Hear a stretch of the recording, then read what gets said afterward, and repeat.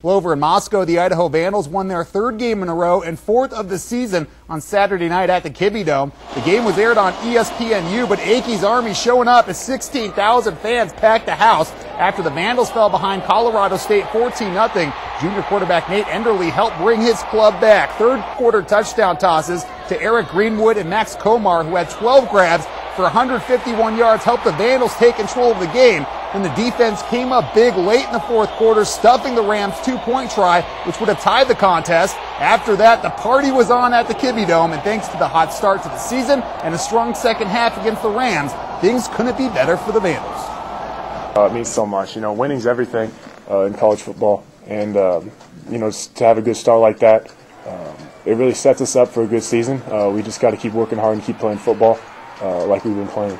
We all challenged each other a little bit in here at halftime, and I like very much the way this football team responded to it when we came out.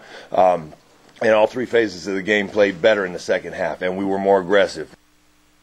Idaho gets back into conference play this Saturday night at San Jose State. The Vandals and Boise State are the only teams in the WAC with winning records.